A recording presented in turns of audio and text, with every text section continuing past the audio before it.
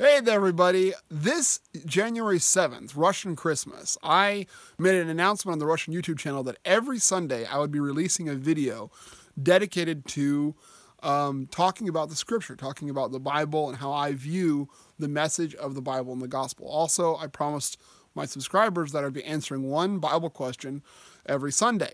Now, I've got quite a few subscribers on the Russian YouTube channel, so lots of questions, lots of material for making content. But for the English YouTube channel, I thought I'd do something similar in a slightly different vein. I don't know if there's going to be, if anyone has questions.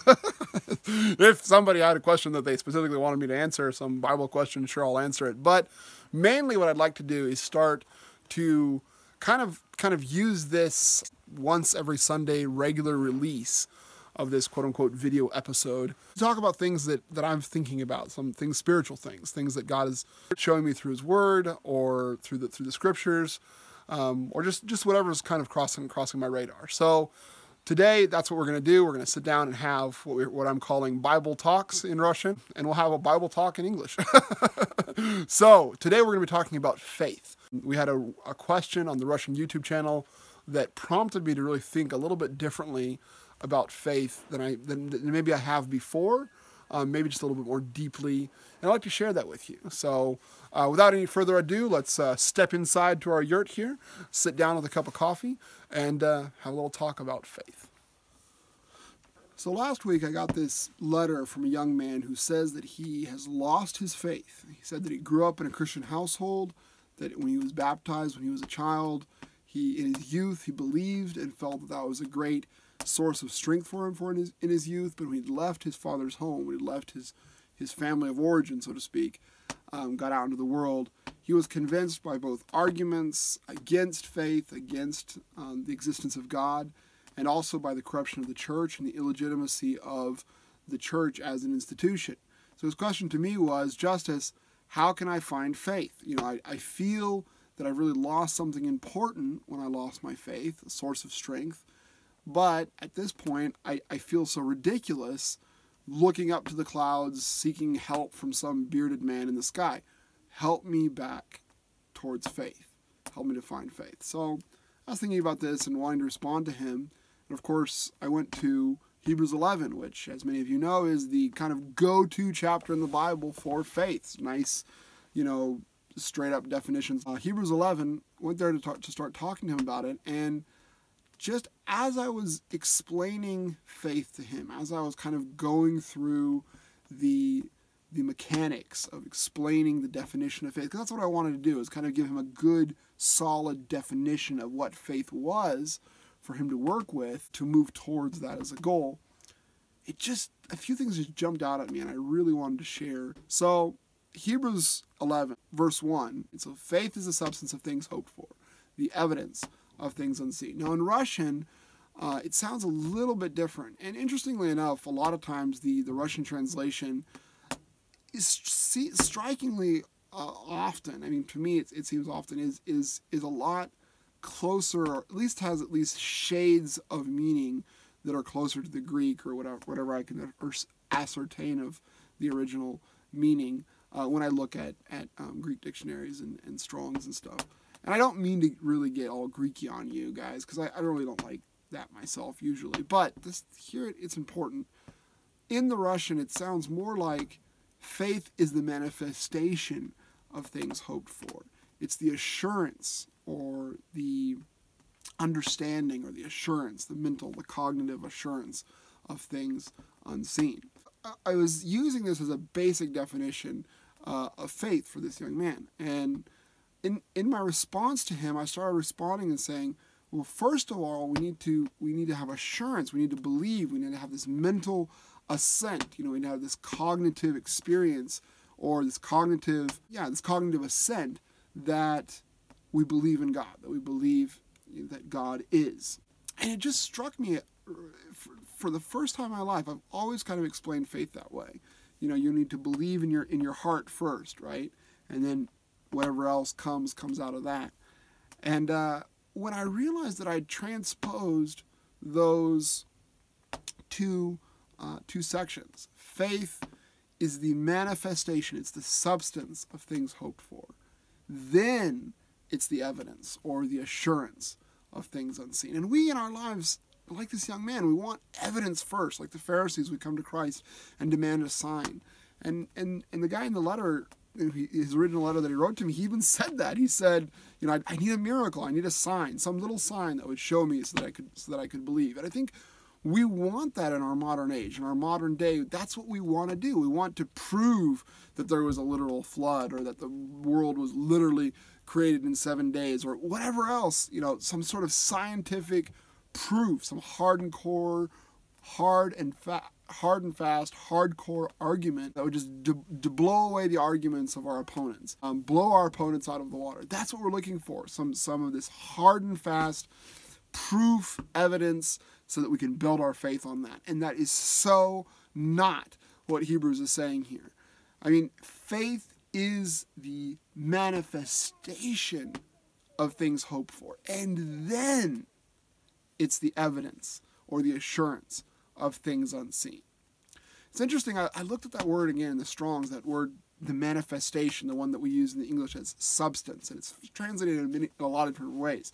Like the meaning underlying the meaning, the thing that lies at the very basis of understanding, the foundation, the thing that is underneath reality. The reality under reality, I suppose, as Lewis would put it.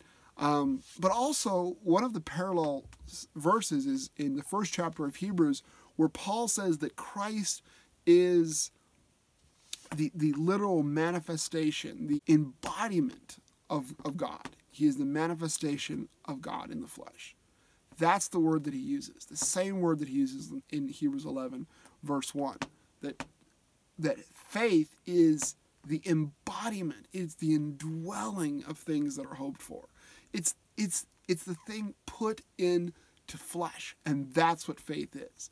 So there's this difference. Hope is this thing, this vague idea that we have somewhere off in the future, in the distance, that we want to grasp onto. But faith is the process of bringing that hope and putting it into practice, putting it, manifesting it in the world. And the thing about it that I see here in Hebrews 1, or in Hebrews 11, verse 1, is that faith, when it's manifested like that, when that hope is manifested, and that's the definition of faith, hope being manifested, then that gives you assurance. That gives you evidence of the things unseen.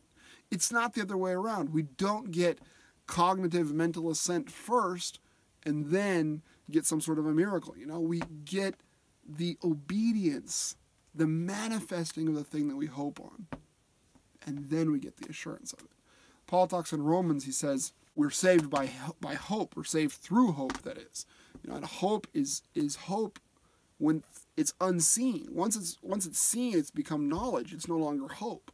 And this is the process of faith. And this is an interesting thing, because faith, Hebrews goes on to say, by faith the worlds were created. By faith the ancients obtained a great testimony. By faith all of the people of God who did anything worth doing did it by faith. And that was this process of seeing something afar off, seeing a hope, and then manifesting that in reality. It wasn't the process of just, having a belief or a cognitive assent. It was a manifestation of the thing that was hoped for. And then that began to transfer and translate into what we could call assurance or evidence. Think of a just completely worldly example. Faith is this power that moves the world. I mean, even outside of the realm of religion or God, the Wright brothers, when they're inventing the airplane, they have this hope of a machine that can make men fly. No one had seen, men fly, a machine of its own power. No one had seen anything like that before. A winged apparatus that could make men fly. This is something that was, completely outside of the realm of possibility. But there's these two guys who have this hope. They have this hope that they can make it. They have some assurance. Sure, they have some vague hope, like I'm saying. They see the birds, they see some examples from nature, and so they work towards that. So they manifest their hope into reality. They begin to embody that hope into reality through experimentation, through trial and error, failure, risk of life. They implement that into life. And then when they first take off, when that first flight at Kitty Hawk happens, when their runners leave the ground for the first time, they make that small insignificant, in the scope of the kind of flights that we can make now, but so significant at that time. That first stumbling step into aviation, that was faith. That was faith manifested, hope manifested, and that was their faith. And then, based on that progression, based on that, experience, you have evidence of the things, the unseen, that they can actually be.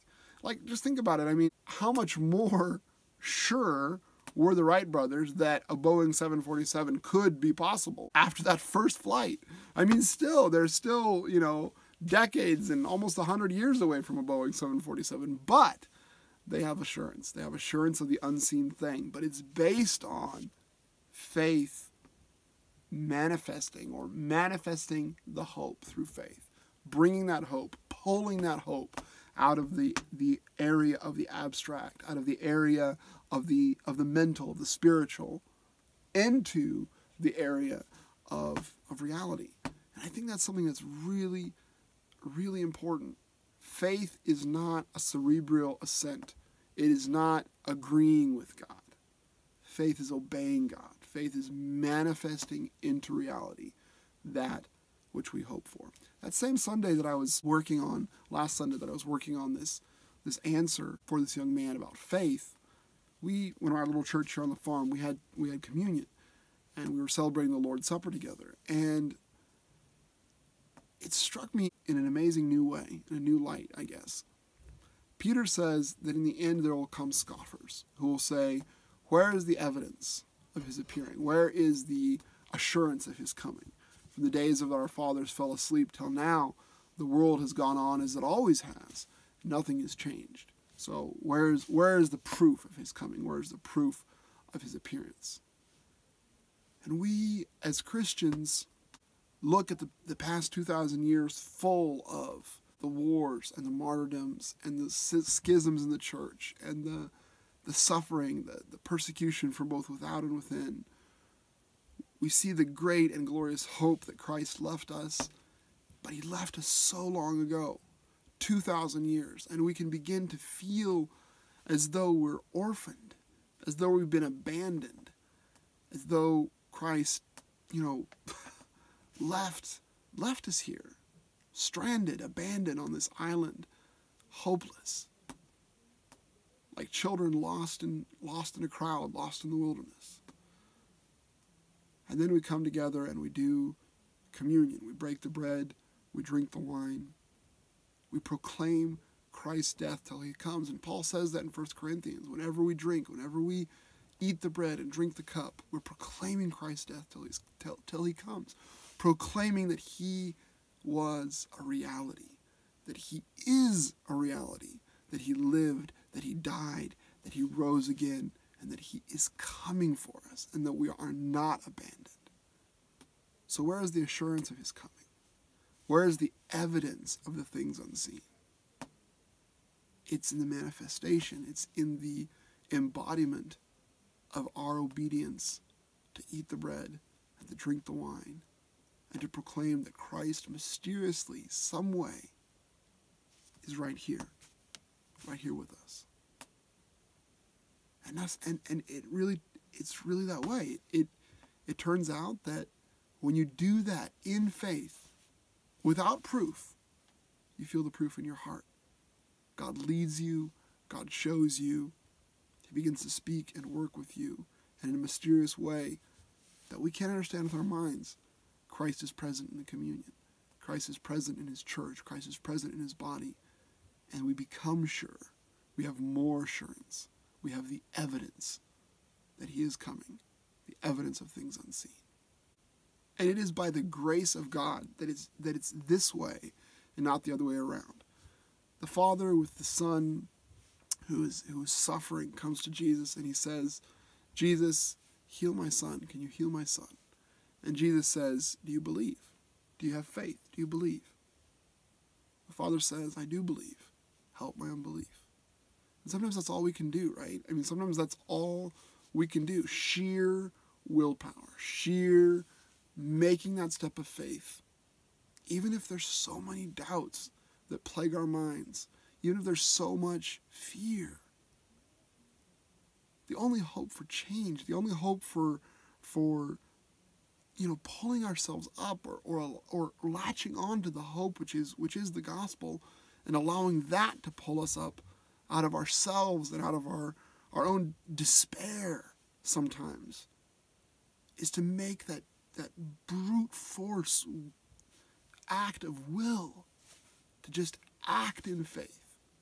Sometimes it's too much to ask someone to really, really, really believe. Maybe they don't have it. It's not in them.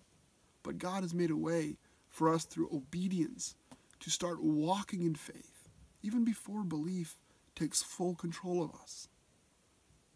We step out in faith. We obey his word. We do what Jesus commanded. We follow the commandments of the gospel. We do communion, whatever. And that faith, we manifest our hope through faith. And that gives us proof, that gives us evidence of the things unseen. I've been reading some Dostoevsky lately, and there's a book that I really like. Is, of course, Dostoevsky's great masterpiece was the Brothers Karamazov. And in that masterpiece, Ivan, the middle brother, who's the intellectual, is constantly just astounding and terrorizing his younger brother Alyosha with his intellectual arguments against the existence of God, with his intellectual arguments against the church, with his intellectual arguments against, all of the things that Alyosha holds sacred and dear and holy. And Alyosha, it's frustrating as a believer to read that, because Alyosha is just, he's up on the ropes, he's beaten back intellectually. And yet he holds to it. He continues to walk out that faith that he holds, and does the deeds of faith, manifests the thing that he hopes for through faith in his life. And Ivan ends up dead and insane. Alyosha ends up moving into a deeper place with God. And I think that's, for us, is a place of hope. We don't always have to have all the answers. God help us if we have to have all the answers. If we have to have it all figured out in a mental, cerebral way. God help us. Who of us can say that?